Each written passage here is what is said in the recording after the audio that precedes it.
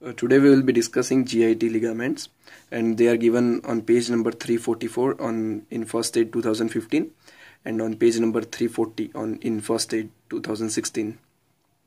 When I was preparing for step 1, I did this page multiple times and I used to forget it all the time. So today I will show the method through which I remembered the GIT ligaments. See. I made a few flowcharts and some handmade diagrams, and I hope that will help you to remember GIT ligaments. So let's start. See, first understand the meaning of omentum and mesentery. See, what is omentum? When the visceral peritoneum doubles, it is called omentum. Okay. And what is mesentery? When the omentum joins the organ to the wall of the abdomen, then it is called mesentery. See this. Suppose let's see, this is one organ, okay, and this is another organ, okay. So, and this blue lining is this visceral peritoneum. See, this is visceral peritoneum and this is another visceral peritoneum. So the place where the visceral peritoneum doubles, this is called omentum, okay. And when the omentum connects the organ to the abdominal wall, then it is called mesentery. Okay, so this was about omentum and mesentery. Now first we will discuss the ligaments that are attached to the liver. So see, there are three ligaments which you need to know. First is falciform ligament, second is hepatoduodenal ligament, and third is hepatogastric ligament or gastrohepatic ligament. Okay, so see, here I have made a diagram. See, this is the liver in the center. Okay, the first ligament attaches the liver to the anterior abdominal wall. This is falciform ligament. The second one attaches the liver to the stomach. Okay, this is hepatogastric or gastrohepatic ligament. And the third ligament attaches the liver with the duodenum, and this is hepatoduodenal ligament. So these were the ligaments that are attached to the liver. Now we will see the ligaments which are attached with the stomach. See, the first one is gastrohepatic ligament, second is gastrocolic, and the third one is gastrosplenic. See, here it is.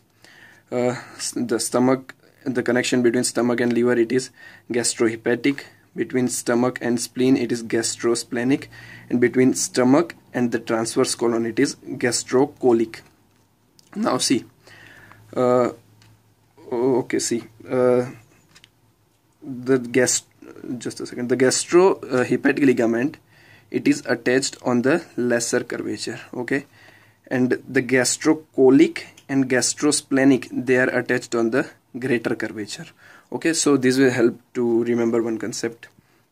See, stomach has two curvatures, lesser curvature and greater curvature. Now the gastric arteries, okay, they lie on the lesser curvature side, while the gastroepiploic artery and short gastric artery, they lie on the greater curvature side.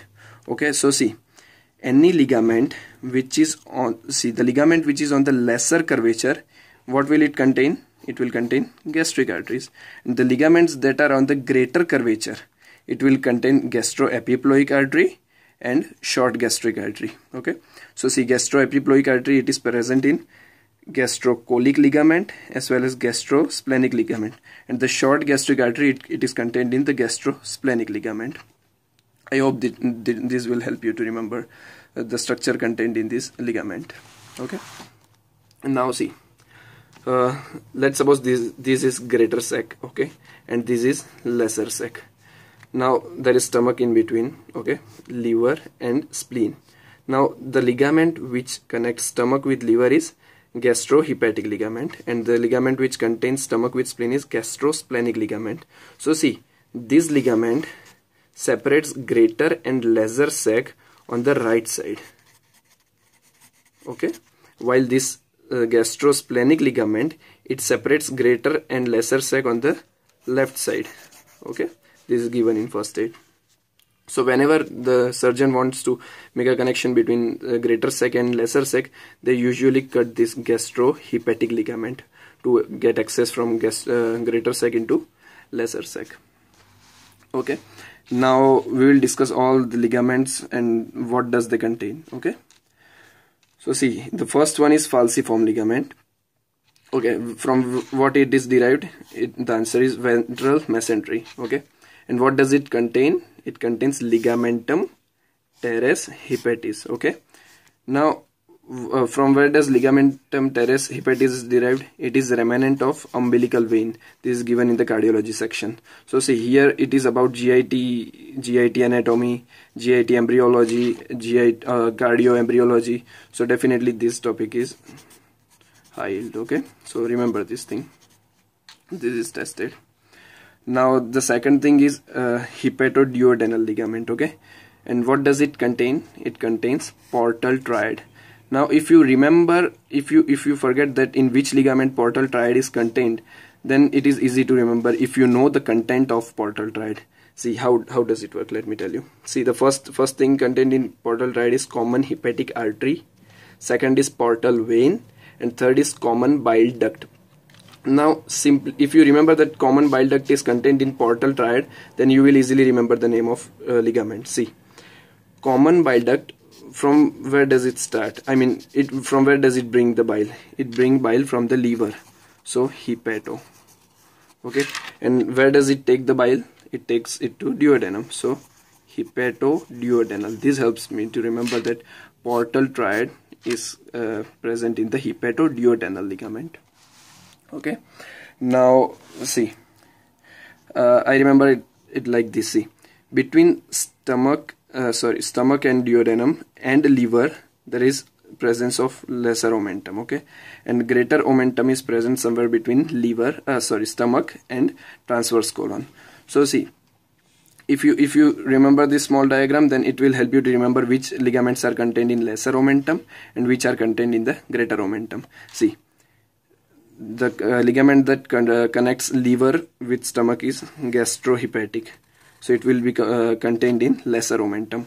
Another is hepatoduodenal ligament. Okay, so it is also contained in the lesser omentum. Now the greater omentum is below the stomach, and between the stomach and the transverse colon. So what does it contain? Gastrocolic ligament. It's easy to remember. Okay, I forgot to mention about the Pringle maneuver here. See, what is Pringle maneuver and when is it used? Mostly the Pringle maneuver, it is used during liver surgery. Okay, to stop the blood flow going to the liver. See, common hepatic artery, it takes blood to the liver. Portal vein, it takes blood to the liver. So when you pinch the the hepatoduodenal ligament, then the blood supply going to portal vein will stop. Okay, and that will reduce the chance of bleeding. So that's the use of Pringle maneuver. And the last thing is splenorenal ligament. Okay, and what does it contain? Splenic artery and vein. Okay, and also it contains tail of pancreas. This is often forgettable. Okay, most of the people forget this, so just remember this, the tail of pancreas is also contained in splenorenal ligament. So this is all about GIT ligament.